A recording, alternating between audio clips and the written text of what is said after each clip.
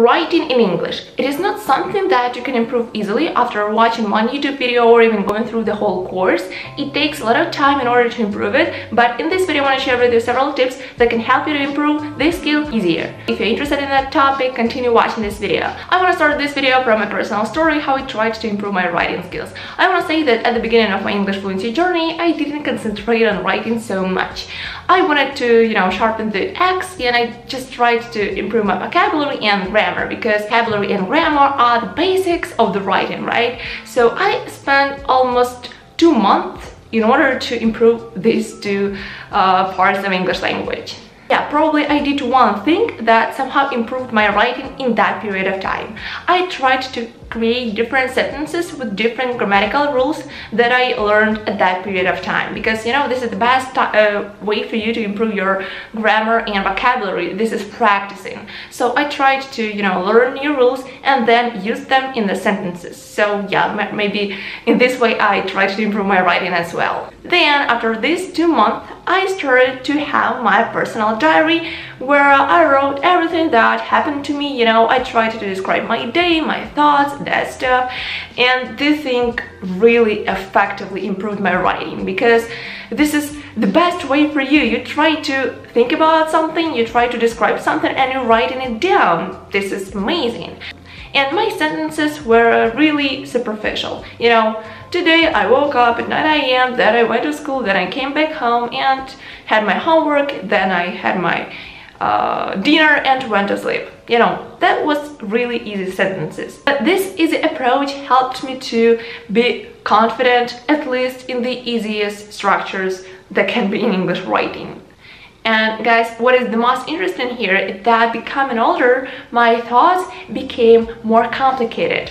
And through time, it wasn't so easy for me to, describe my thoughts.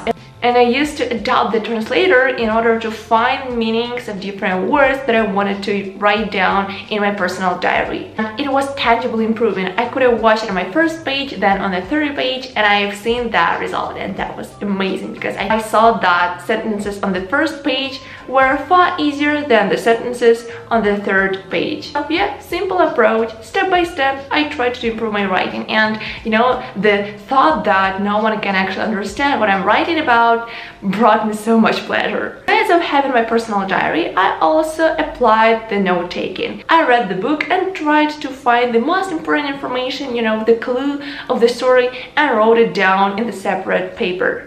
Note-taking can help you a lot, because basically you don't only copy the information from the book, but also you remember this information, and that's the most important, because English is just the tool for you to understand the information and to remember this information.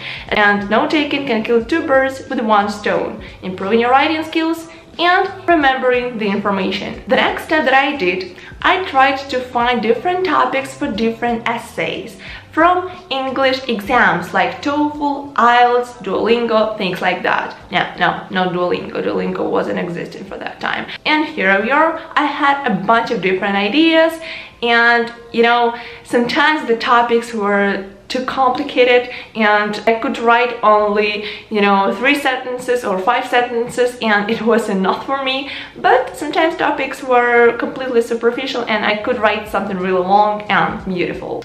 I tried to do that repeating activity no more than 3 times a week, and it helped me a lot. And the last thing that I did in order to improve my writing, and I actually do that thing for now, I'm writing down the scripts for my videos in YouTube. It's probably the most powerful method that helps me to improve my writing skills. When you need to come up with an interesting idea, then search for the information and combine this information into the short video, it takes so much time and effort. So probably you should think about starting your own YouTube channel. How do you think about that?